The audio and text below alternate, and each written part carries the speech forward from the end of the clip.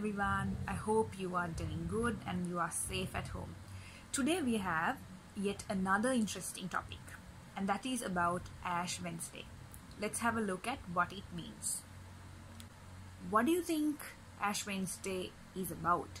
Why is it called Ash Wednesday?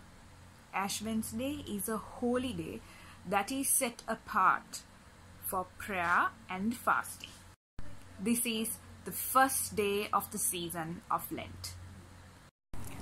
On Ash Wednesday, the priest collects the crosses and he burns it, and then he puts it on our forehead. This is the same cross that we receive on Palm Sunday. The day we receive the cross on Palm Sunday, we take it home and we hang it. You can symbolize this as to how Jesus is with us, watching everything that we do during the year. And then on Ash Wednesday, we take the same cross to our church and then the priest burns it. This can be a symbol of how we are taking all our sins back to God. Here we are laying down our sins at God's feet and asking Him to forgive us.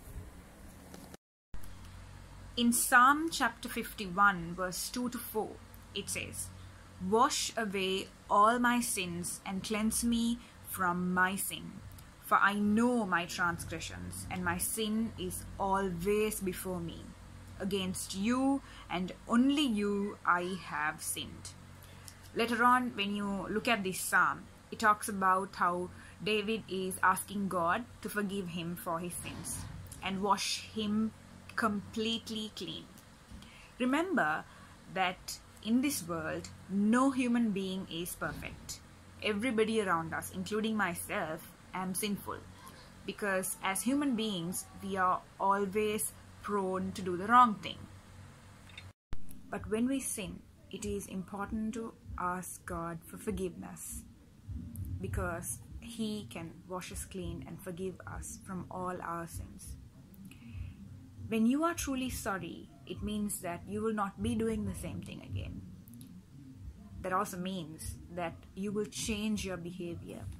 When you truly repent, ask God to forgive you and move away, it means that you will not be going back to the same old thing again. In the season of Lent, I want to challenge you to think of something that you want to give up. Maybe it could be a bad habit, maybe it could be that you'll be more nicer to your friends or your family, whatever it is.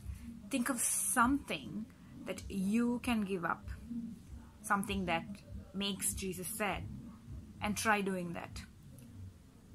Why is this important? It's because in the season of Lent, Jesus also decided to fast and pray, and He had to give up so many things in order to save us from our sins.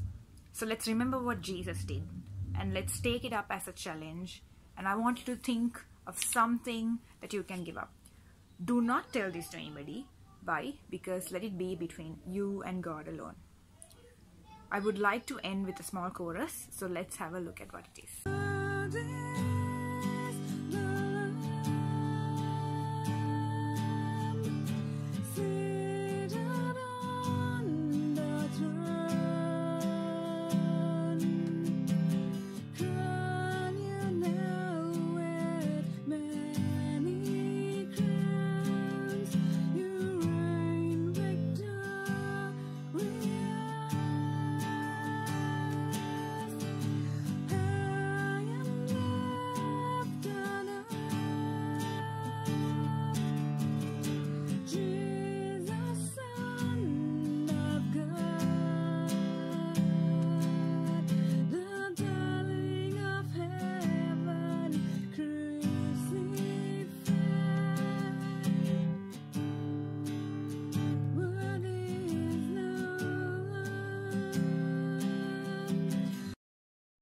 The memory verse for today is Psalm chapter 51 verse 10.